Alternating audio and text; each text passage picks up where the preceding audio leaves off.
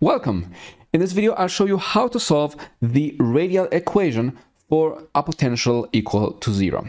Now, this is of course easier than solving the hydrogen atom, right, which is a different potential, but it's nevertheless still rather difficult. And the solution to this, as we'll see, will be Bessel equations of the 1/2, right, of 1/2 order, and we'll find both of the first and second kind, functions of the first and second kind. But we will get to all of that. So since we are in the radial equation for the potential equals 0, this thing right here will be 0, right? And it's very important to know how to do this because this is the Bessel equation that we will get to appears a lot whenever we have spherical symmetry. So let's now just get rid of this. So the potential is equal to 0. And let's now multiply through. So in some books, they recommend going to a variable u, which is r times r, and that can be very useful. But in this particular equation, I think it's better not to do that.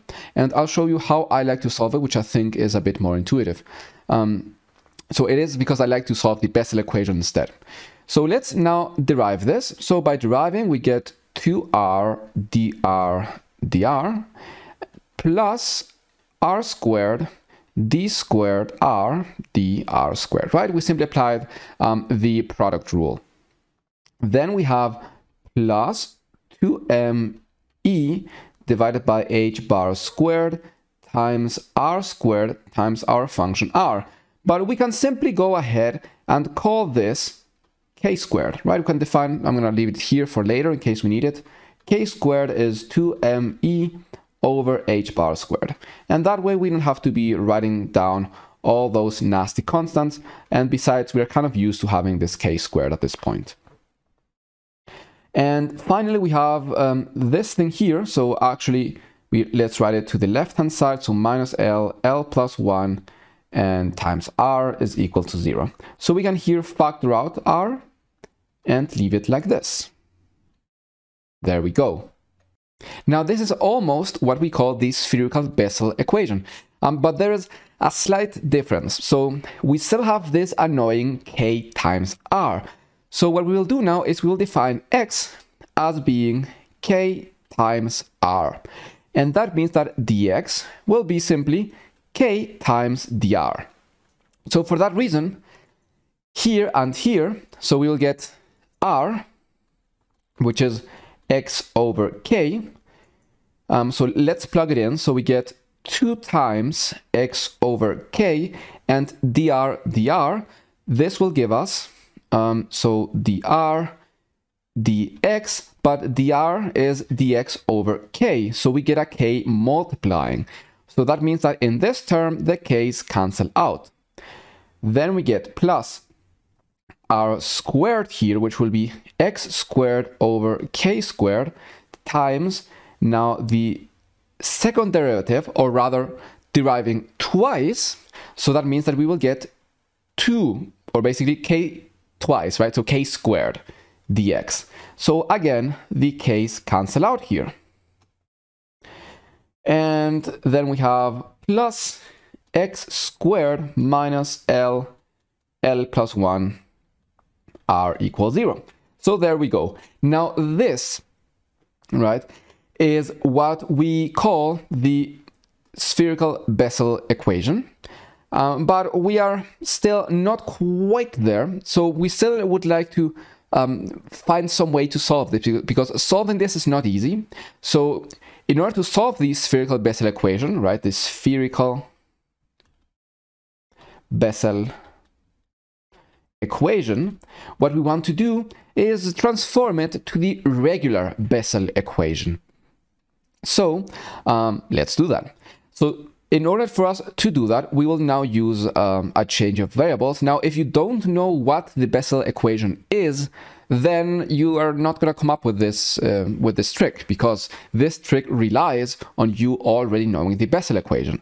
But don't worry, I mean, this is something that goes beyond the scope of this Quantum Mechanics 1 course, so it is okay if you don't understand every single thing. The Bessel equation is something that you're probably just now getting to know, so don't worry if some of this looks unintuitive. Okay, as you will get to learn more about the Bessel equation and its functions, you will get to do this better. So we will use the change of variables, z, that of course depend on x. So basically, so the other way, so r, which is what we have now, will be zx times x to the minus 1/2. So that is the change of variables that we will use. Thus, r prime will be z prime, right? Prime, of course, denoting derivatives. So r prime will be z prime x to the minus 1/2 plus z times minus 1/2 x to the minus 3/2. Now let's apply another derivative. So we get r prime prime, which will be from here z prime prime x to the minus 1/2 plus, now deriving this again, here we get minus 1/2, just as before, x to the minus 3/2 times z. I kind of flipped it around, but it doesn't matter. And now we need to derive this. So we get minus 1/2, which is already there, z prime, and let's see, oh, this is z prime, by the way, because it was already derived. And then we have x to the minus 3/2, we didn't do anything to it. And finally, we have this minus 1/2, but since we are going to derive this, we get another minus and 3/2. So we get plus 3/4 z x to the minus 5/2. And this we can simplify just a little bit. So r prime prime, this is equal to, let's factor out, x minus 1/2.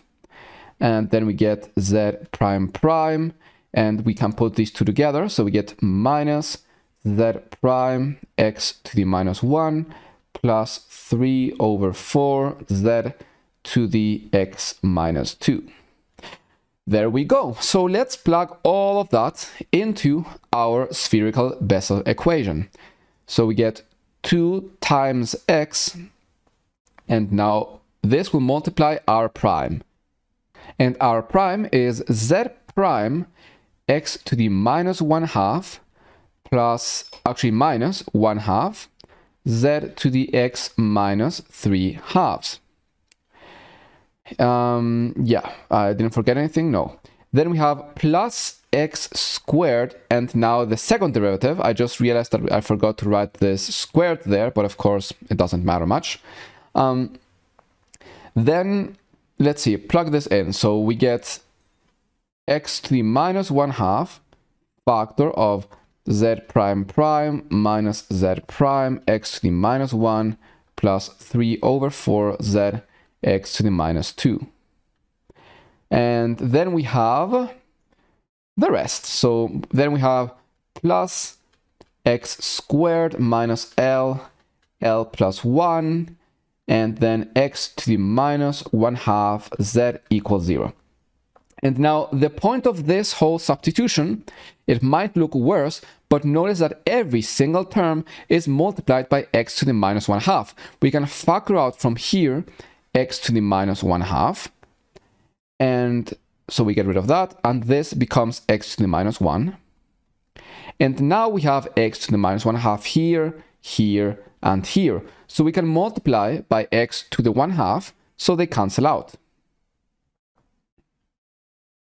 Okay, now let's multiply through in each one of these parentheses. So we get, and let's of course group up by order of derivative. So we get x squared z prime prime, and then everything with z prime. So we have 2x here, and we have this. So minus, it is x to the minus 1, but it's multiplied by x squared. So we get minus x. So simply x. So we basically have plus x z prime. And what else? Then we have everything with z. So everything with z would be, here we have minus 1/2 times 2, so minus 1, x to the minus 1 times x, so 1, so we get minus 1. Then we have this thing, which is 3/4, right? The x minus 2 cancels out. And then we have this thing. So plus x squared minus L plus 1 equals 0. Okay.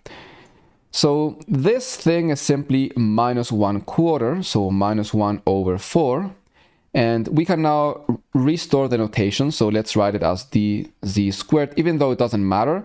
I want to do this so that it looks more like what we had before. So dz dx x plus z. And now notice what we have here. So this is x squared minus L squared plus 2L plus 1 over 4, right? I took all the minus signs outside.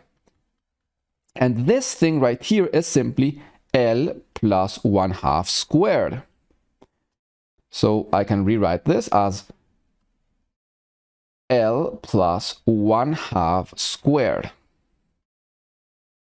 And this is 0. It looks like a 6. It's not a 6. It's 0. Okay. So after doing that, take a look at what we have. This thing right here is precisely the Bessel equation. All right, so that is precisely the Bessel equation, and not only that, but it is for the case where nu is equal to L plus 1/2, right? Because as we know, this is nu squared, so nu is L plus 1/2. So that means that this is the Bessel equation of order, right, 1/2. It will be 1/2 or 3/2 or 5/2, so it is of semi-integer order.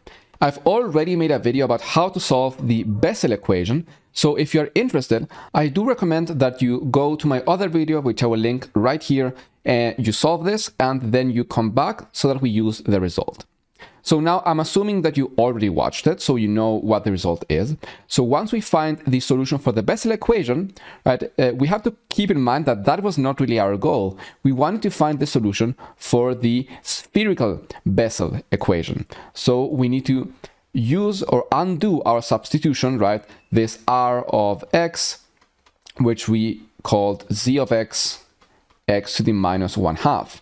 So considering that the solution that we found for the Bessel equation is some constant times the Bessel function of the first kind plus b times some other constant times the Bessel function of second kind, right? It is a linear combination of both of them. Then our function r, and we can undo our substitution because we had used that x was kr, so we can now undo it. So we get, instead of z, of course, we write on this, so we get a first Bessel function times b, second Bessel function kr, and we need to multiply all of this by x to the minus 1/2, which is basically the square root of x, but x is kr. So k and r. And this is in principle already like two valid versions of the answer. However, there are books like in Griffiths where you sometimes use the version u is equal to r times r. So if that is the case, I'm going to show you what that result is. So we simply plug everything in and we find that u, as a function of r, of course, will be r times this. So what Griffiths does is that he calls this the spherical Bessel function. So, and this we can call small j of nu, and this we can call small j of minus nu. So by doing that, we get a times r times the Bessel function of the first kind plus b, and then r j minus nu, right, the Neumann function. And of course, all of these evaluated at kr. So there we go. This is another way to write this function. So just to make sure that in there is kr, I'm going to write it a little bit neater. There we go.